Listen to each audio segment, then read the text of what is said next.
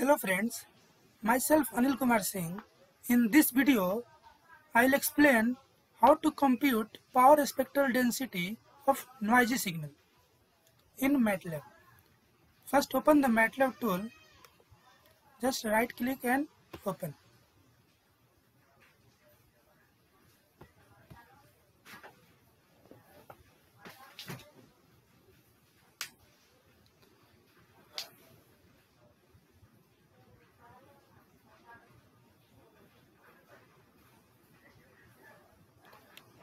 Matlab user interface is open.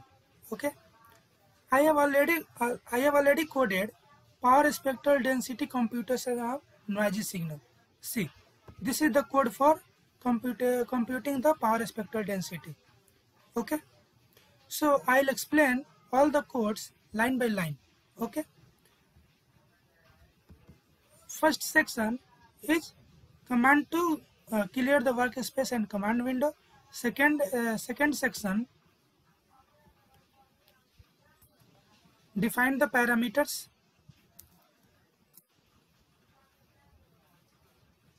This section is nothing but parameters.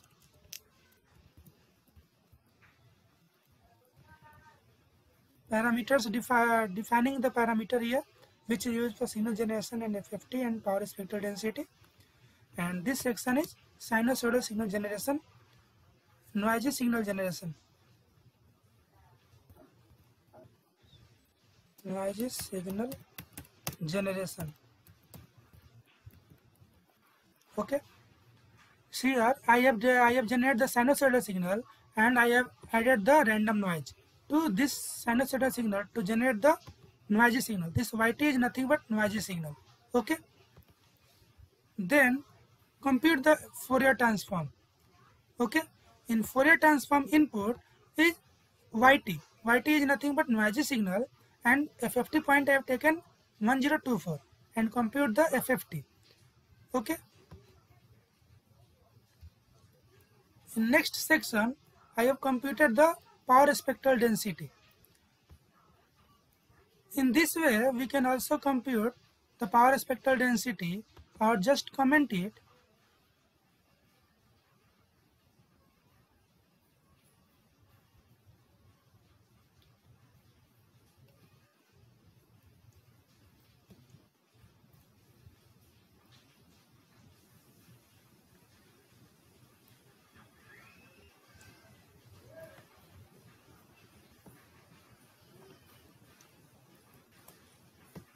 See, this is the power spectral density calculation.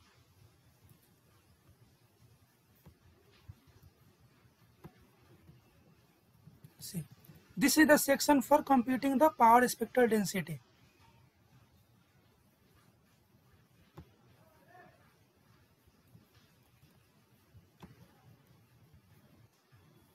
This is the section for converting time domain data to frequency domain data by performing the FFT. Then do the power spectral density calculation. This is the section. Okay. In this section, I have how to compute power spectral density. Just squaring the real data. This is real into real plus square of imaginary data. It means imaginary into imaginary. Okay, and add them to and assign to PSD, that is nothing but power spectral density.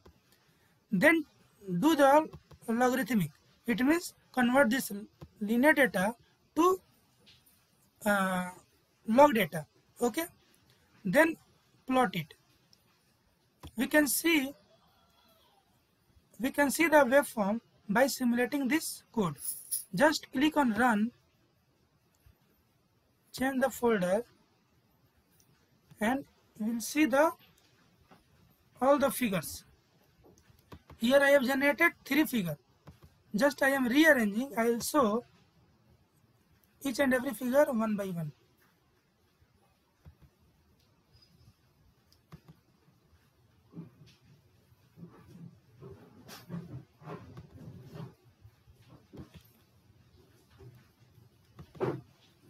Okay.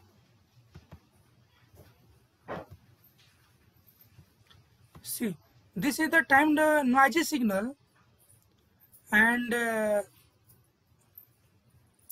this one is noisy signal, which x-axis is time in second and y-axis is amplitude in linear value. This one is a spectrum of this noisy signal. So a spectrum look like this. There are one sinusoidal signal along with random noise. So sinusoidal signal having frequency is 50 Hz. See, x-axis is in Hz and y-axis is magnitude in linear value. Okay, so we can clearly see the frequency of this signal is 50 Hz, and whatever this fluctuation, that is a spectrum data of this noisy random noise. So in this way we can see the spectrum of noisy signal. Then compute the power spectral density and also do the convert this linear scale to logarithmic scale by taking the log 10 log base 10 of this FFT data. Okay, so this is the power spectral density. In this figure, x-axis is frequency and y-axis is power spectral density in dBm, not in linear data. This is dBm data. It means logarithmic data. And I have titled as power spectral density of noisy signal. So here you can see this is the 50 Hz signal. Along with this 50 Hz signal, these are the noisy signal. No, these are the spectrum of random noise. Okay. In this way, we can compute power spectral density of noisy signal. Thank you so much for watching my video.